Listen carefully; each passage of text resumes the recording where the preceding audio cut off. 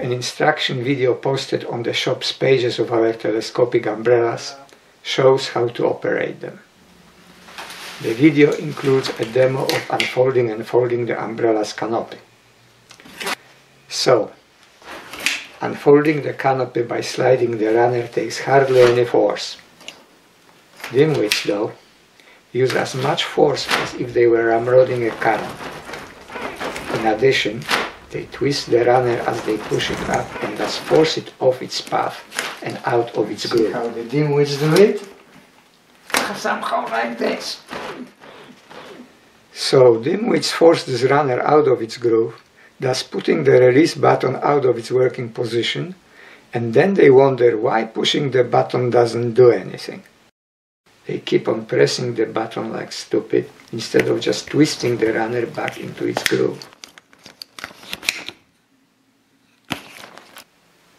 Center of the button, the groove.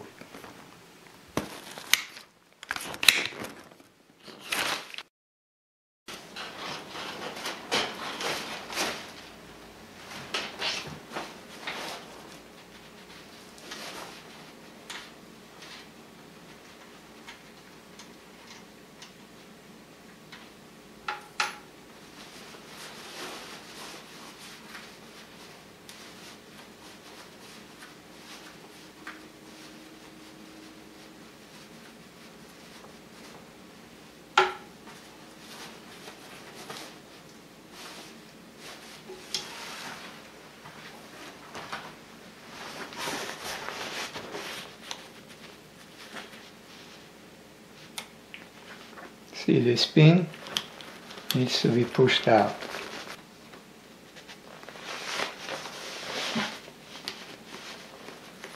Then even with the corner of the screwdriver a little bit more, then this side of the pin will be pulled out with pliers.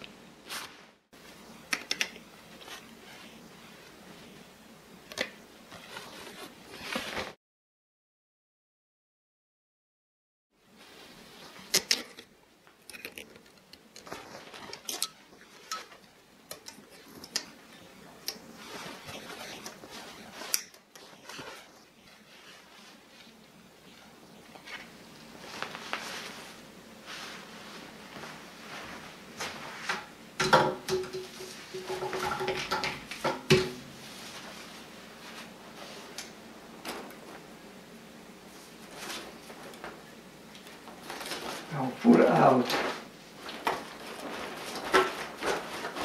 the telescope out of the canopy sleeve.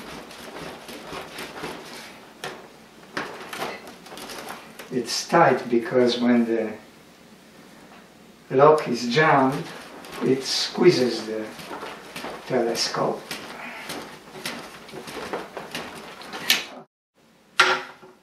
And now with all the pressure gone,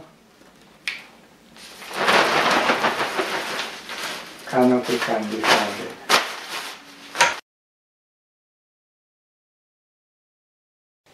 It is normal that the handle of any model of our telescopic umbrellas spins freely when the telescope is retracted.